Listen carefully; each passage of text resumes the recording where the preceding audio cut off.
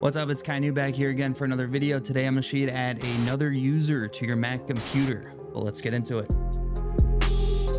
All right, so here we are on our desktop. All you're going to do is come up to the Apple logo on the top left, click on that, and then go to System Settings.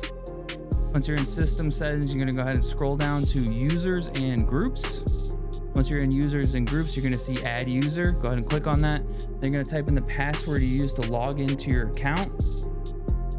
Then you're going to click on Unlock. Then you're going to see New User. You have the options for Administrator, Standard, or Sharing Only. I recommend sticking with Standard. You're going to type in their full name, their account name, their password, and then also verify their password again, and then the password hint, and then click on Create User. In this instance, I'm not going to create a user, but I'm going to go ahead and click on Cancel.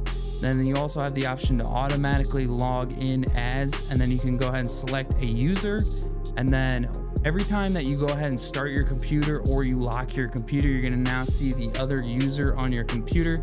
You can go ahead and choose whichever one you want to log in as. But that is how you create another user on your Mac computer. If you have any questions, drop them down in the comment section, and then make sure you like and subscribe, and don't forget to take it easy.